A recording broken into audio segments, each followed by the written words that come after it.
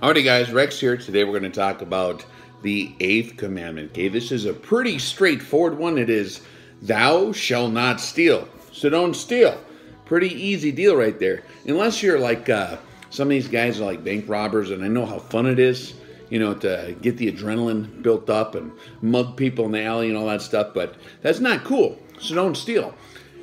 If you don't mind stealing from other people, then you should have no problem when people do it to you. And that's kind of the way the universe works, man. If you're stealing stuff, eventually someone's going to steal something from you. There's a lot of kleptomaniacs out there who that's kind of their thing. And then they get bent out of shape if someone steals their stuff. So what goes around comes around. It's a straightforward deal.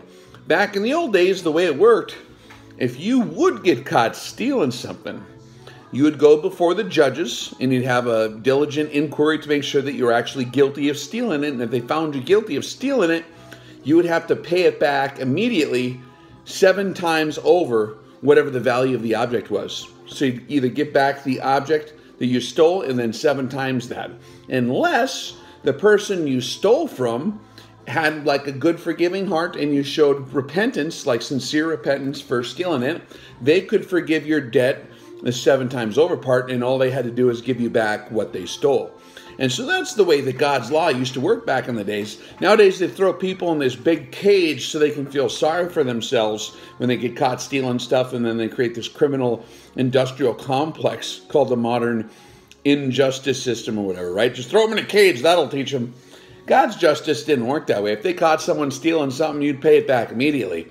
If they couldn't afford to pay back because they burned it all or used it all up or whatever, then they would be enslaved to you as, you know, under indentured servitude. They would have to work under the supervision of the society and pay back what they owed you until it was paid back. So if they didn't have the cash to actually pay you back, then they're working for you, okay? Just like a pretty good deal. It's good, like reparations, you know, kind of situation. So thou shalt not steal. Not super hard.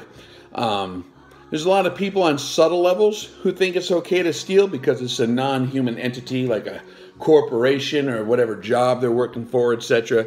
Just don't do it, okay? It's what goes around comes around. Easy commandment, right? Let's move on to the next one, which is one that I believe is very important as well.